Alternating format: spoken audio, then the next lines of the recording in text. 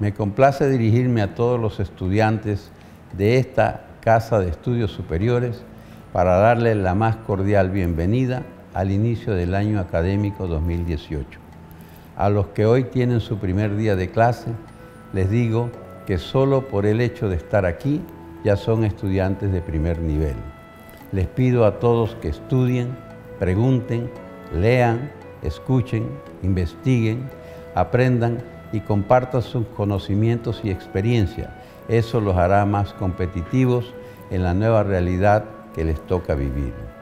Quiero decirles, queridos estudiantes, que el conocimiento no nos hace más inteligentes, sino más sabios y más seguros a la hora de evaluar nuestro entorno, en cada tema, en cada contexto de nuestra realidad local y global. Estamos en una era especial marcada por los cambios y revoluciones científicas y tecnológicas, y más que un deber, es necesario que nos subamos a esta nueva ola que nos conduce a escenarios en donde es imprescindible investigar, sustentar o evidenciar lo que somos y conocemos. Ustedes son la razón, vida y alma de nuestra universidad.